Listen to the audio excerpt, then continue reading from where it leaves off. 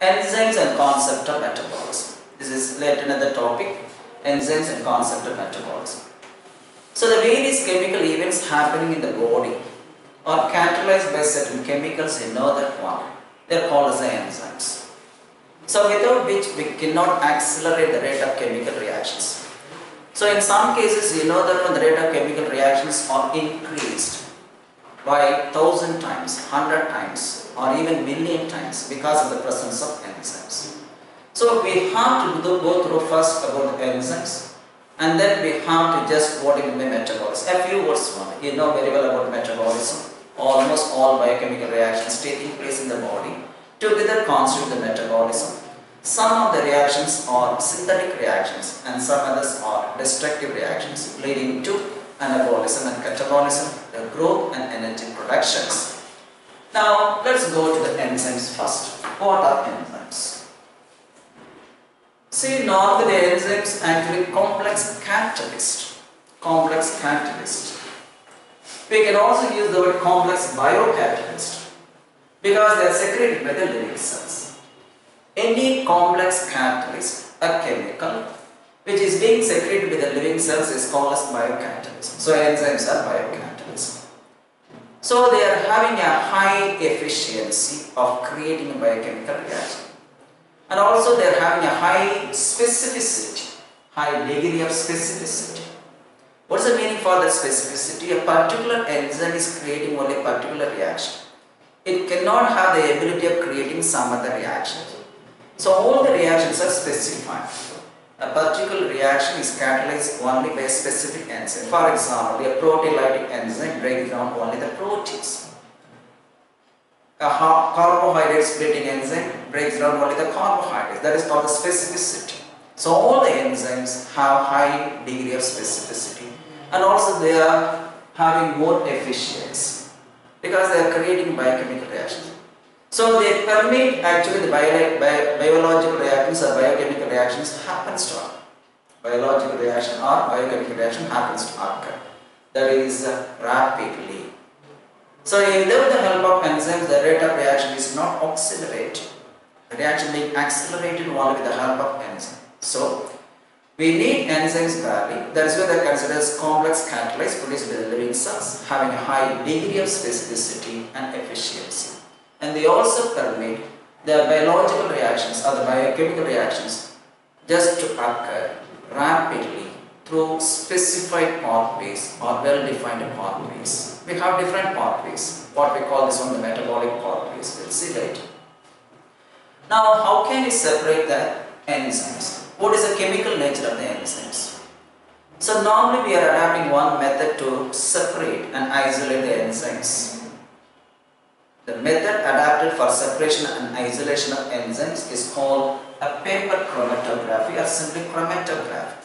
The method adapted for isolating enzymes, for separating enzymes, called the chromatography. Then what is the chemical nature of enzymes? All enzymes are exclusively proteins. It is not made up of any other chemical substance. All enzymes are exclusively proteins. Suppose you are taking the hormones are of diverse chemical nature. They may be of proteins or steroids or derivatives of amino acids, etc. But here enzymes are exclusively proteins. They are made up of only proteins. Some enzymes are made up of only single proteins and others are made up of conjugated proteins. See, most enzymes are simple, made up of simple proteins. And some of them are made up of conjugated proteins, a combination of some. And we have different types of enzymes. One such enzyme normally used in the case of biotechnology, ribozymes. So what do you mean by ribozymes? As we have in the syllabus, we have to say a few words about that one. Now, some of the nucleic acids behave like enzymes, particularly the RNAs. What form? For cleaving the RNAs at specific places in vitro, outside the body. Such nucleic acids, particularly the RNAs, which behave like enzymes for cleaving or for breaking the RNAs at specific places in what is called in vitro or called as ribozymes. Okay, what is the structure of enzyme? If you analyze the nature of proteins and the biomolecules, we are going to take this one later after finishing this one, different types of biomolecules. You know, we have the biomolecules in the body, the carbohydrates, the proteins, the nucleic acids, the fats, etc. These are all different biomolecules. So one of the biomolecules in the body is nothing but the proteins. I mentioned already, normally the enzymes are exclusively proteins. So the proteins are actually taking different profiles. They may be in the form of antigens and antibodies. See the hormones. They are taking different profile. And also they have different structure. Either in the form of primary structure, secondary structure, tertiary structure. A primary structure is nothing but a long chain, a linear chain of amino acids. If you are taking a secondary structure, it will come later under biomolecules. It is in the form of alpha helix or in the form of beta sheet. So this is what is called the secondary structure of the secondary structure of protein. The secondary structure of proteins. So it may be in the form of alpha helix or in the form of what is called the beta sheet, like this. This is what is called the beta sheet. That is called the secondary structure. The proteins also exist in a tertiary form, a three-dimensional structure. So that is what is called a tertiary structure, and also we have quaternary structure and so on. So an enzyme like protein has a primary structure, a secondary structure or a tertiary structure. Now let us take the tertiary structure. What will happen in the tertiary structure of the protein? So the tertiary structure, if you are taking the backbone of the protein chain, it normally folds upon itself like this, folding. Fold upon itself, folding.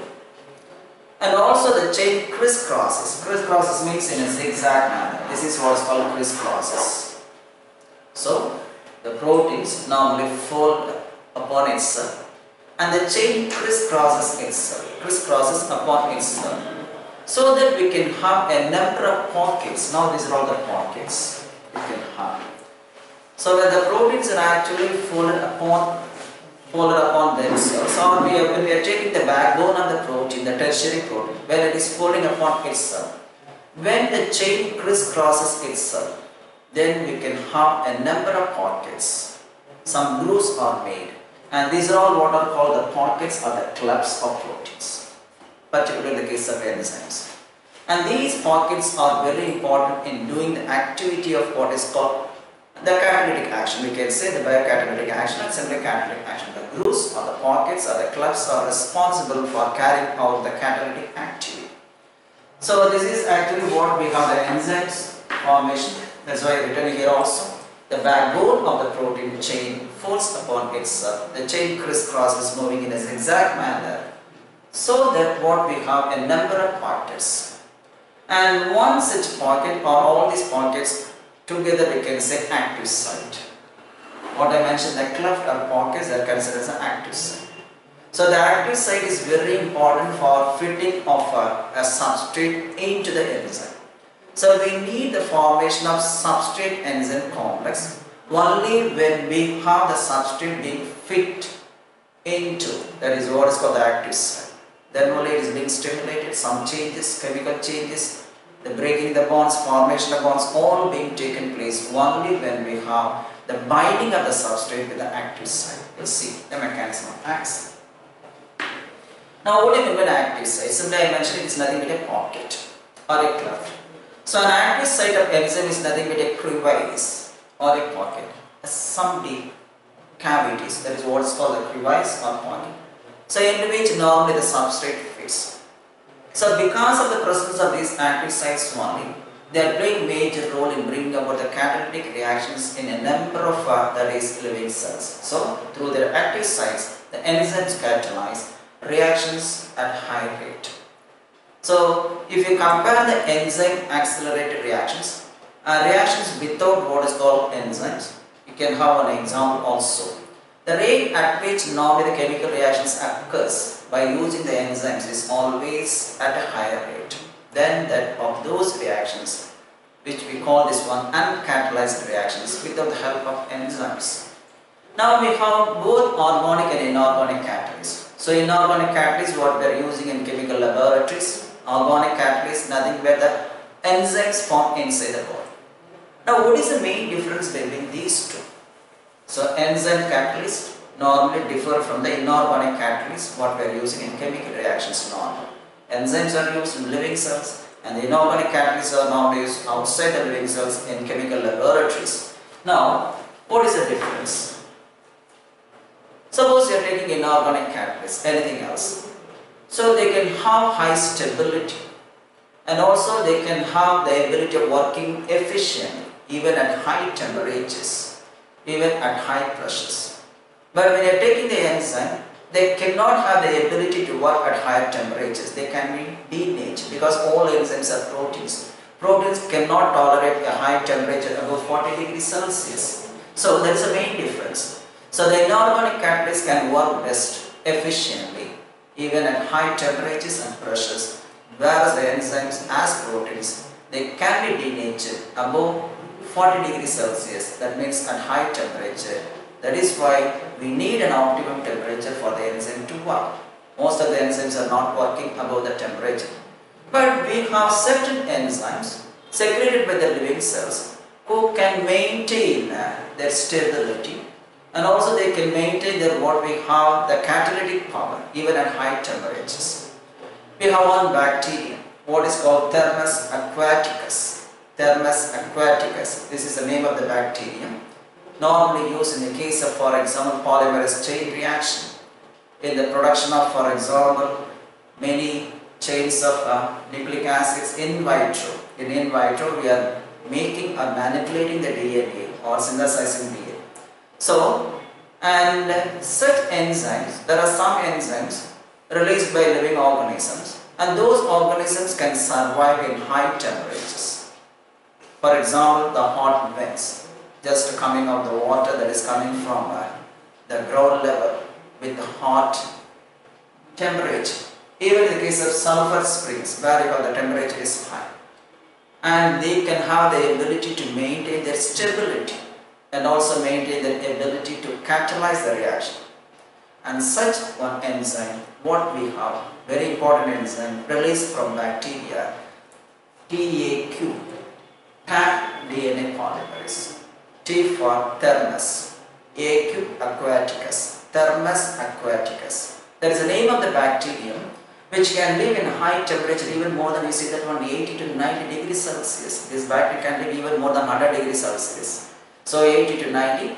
Not only the bacterium is surviving, the enzyme is actually not being degenerated, not being destroyed at high temperature. So an example of TAQ DNA polymerase, Thermus aquaticus DNA polymerase, the most important enzyme normally used in the case of lengthening or polymerization of DNA. Then, so in such organisms, normally we call that organism thermophilic organisms. So in such thermophilic organisms, the thermal stability, that is actually is an important factor, as they have the ability to withstand high temperature. So thermostability is an important quality of enzymes in the case of thermophilic organisms. Those organisms liking very hot temperature are called thermophilic organisms. So one such example, though the enzymes are being destroyed above 40 degrees Celsius, as they cannot have the ability to tolerate high temperatures, but one such enzyme, so one exclusively, that is enzyme present in the case of hot climatic conditions, Taq DNA polymerase. Nothing but Thermus aquaticus, that is the name of the bacterium. From that only it is being isolated. Now, say in a body we have a number of reactions going on. We call that one chemical reactions.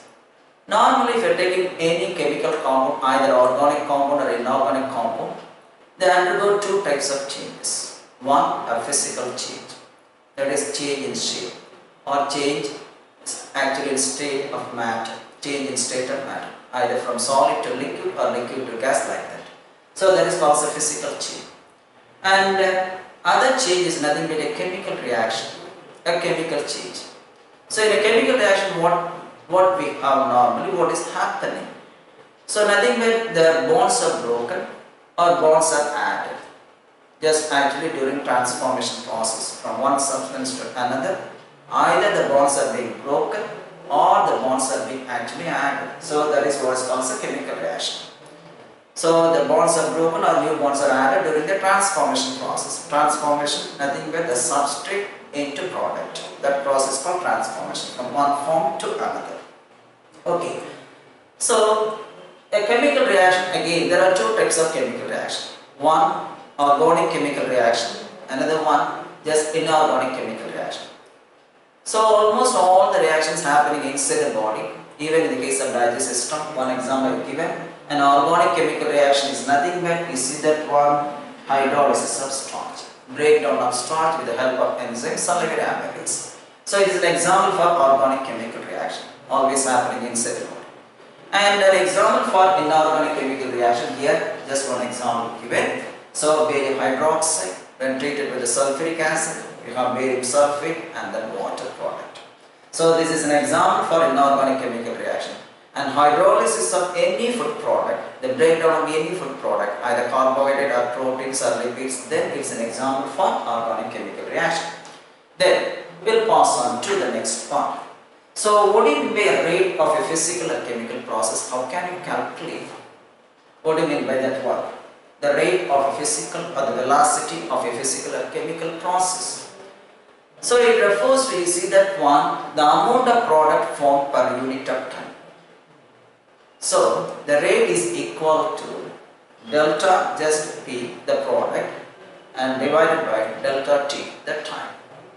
So how can you calculate the rate of any chemical reaction or a physical reaction?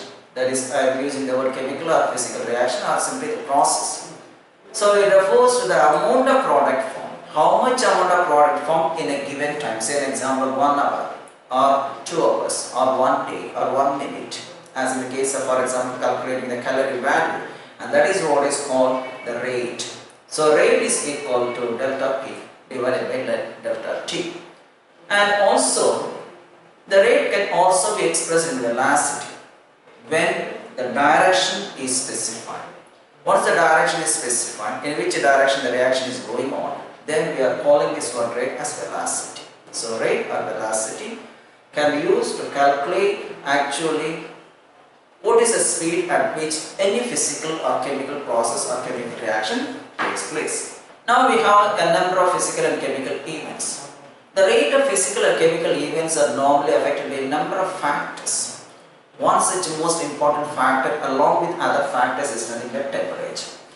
So of all the factors, the temperature is the most important factor affecting the rate of any reaction. Any reaction. Now, so while we have the temperature, so the rate of the reaction either doubles, it is being multiplied, it is being increased, or it decreases. The rate of reaction either doubles, that is increases, or decreases by half. So it is being increased 2 times or it is being decreased by actually half. 50% being lost, the rate of reaction. How? For every 10 degree change in temperature, suppose we are doing the reaction at 40 degrees Celsius. So the rate of reaction is under optimal condition. When we are increasing the temperature to 50, in some cases, what will happen? The rate of reaction is doubled. But in some cases, the rate of reaction is decreased by half.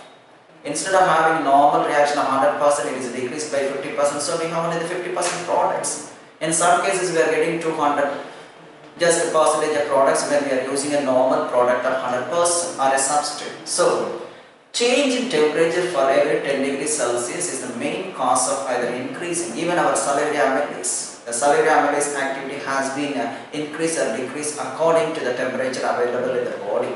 So anyway, the rate of chemical reaction is affected by temperature. Either it increases the reaction by or doubling the reactions or decreasing the reaction by just half for every 10 degrees Celsius. Now, actually, when a reaction is catalyzed by an enzyme, that reaction occurs at vastly higher rate than that of the reaction which is being uncatalyzed.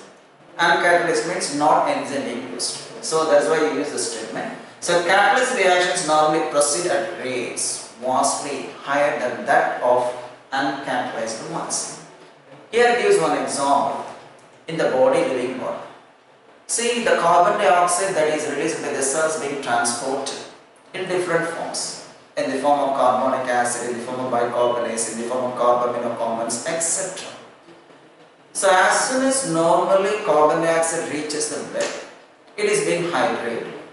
So it combines with water to form carbonic acid, a weak acid and stable acid. Suppose let us assume no enzyme activity for this reaction. So in the absence of enzyme, what I mentioned, carbonic anhydrase, if this reaction is catalyzed without the help of enzyme, how much or how many number of carbonic acid molecules form? See, in the absence of any enzyme, the rate of reaction is very slow. And it has been experimentally proved. In the absence of enzyme, carbonic anhydrase, it is also called the fastest enzyme. It is also called the fastest enzyme among the living world, carbonic anhydrase. So the rate of reaction is very slow here, with about, I mentioned only 200 carbonic acid molecules, 200 carbonic acid molecules being formed in 1 hour, not in 1 second. When the same reaction is catalyzed by carbonic anhydrase, see that one how much number of carbonic acid molecules, nearly 600,000 or 6 lakh, that is what we have the carbonic acid molecules formed, not in 1 hour but in 1 second. So you see that the enzyme accelerated the rate of reaction. How much times here? 10 million times. So in the absence of enzyme, the rate of reaction is very slow. We have received only just 200 molecules of carbonic acid in 1 hour. Once enzyme is there, now what will happen? The speed of the reaction has been dramatically increased. The speed of the reaction has been dramatically increased because of the effect of enzyme. 8-2. So we are getting nearly 600,000 molecules of carbonic acid in 1 second, not 1 hour. Even 1 by 60, actually that is 1 hour. Nearly about 3,600 seconds, such number, but here in 1 second. You can calculate.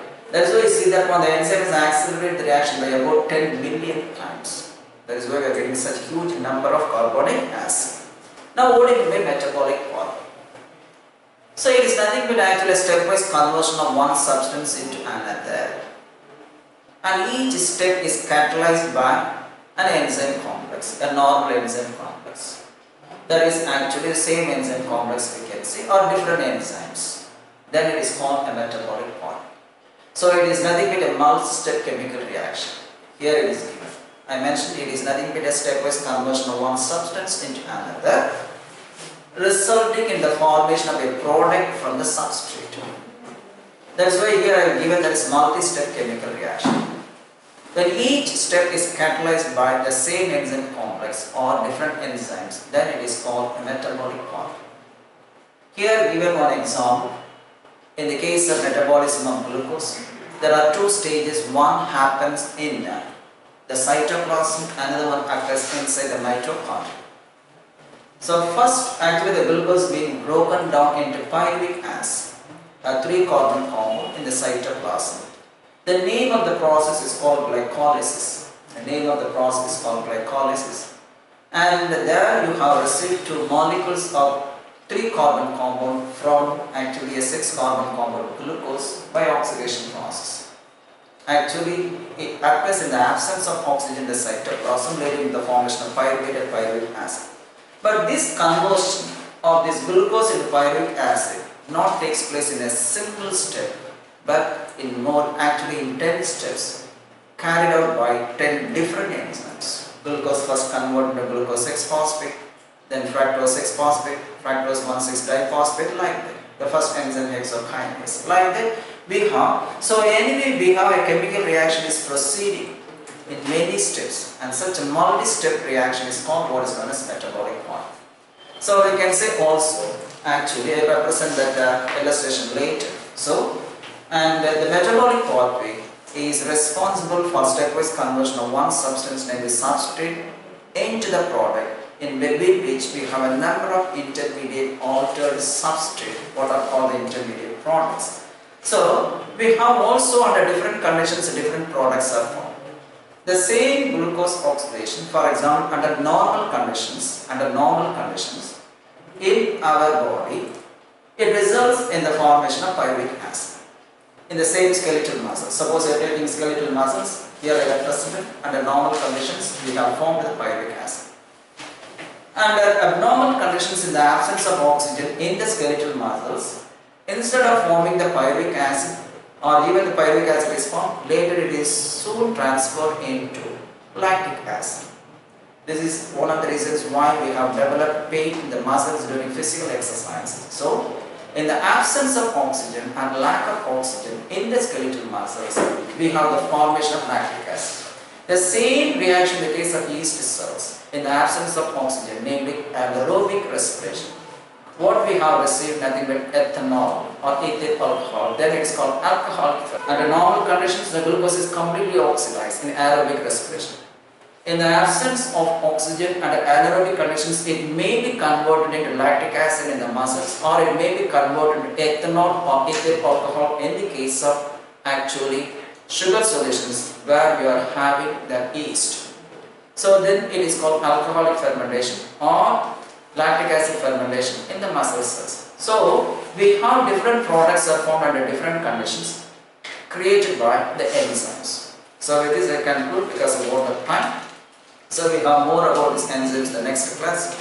So if you have any questions, you are welcome to ask or post some questions in the chat. Thank you. Class is complete.